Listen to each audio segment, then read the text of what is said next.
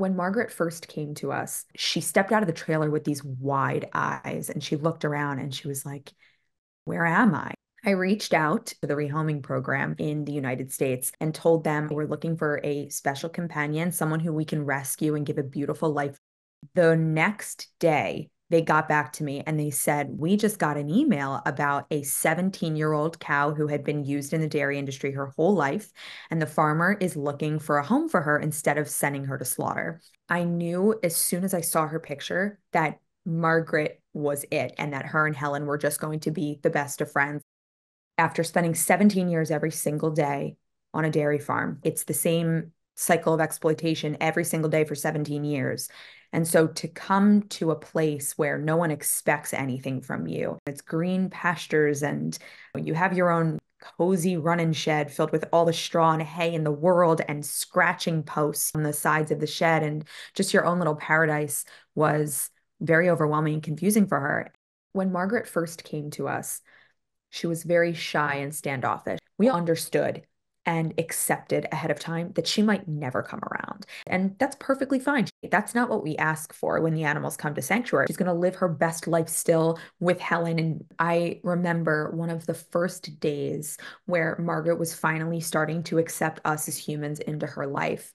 Scooter brought her this pumpkin. What she did is he was crouched down in front of her and she just took her forehead and she put it to his and just started licking him and started loving him and showing her affection towards him. He's just the first human that Margaret accepted into her new life. After about a month of Margaret's quarantine, we were finally able to introduce her to Helen. And so we started by moving Helen to a pasture that was very close to Margaret, so they could smell each other. And then one day we put her halter on and we brought her over to Margaret's pasture. Margaret, you want to meet Helen? We were so excited.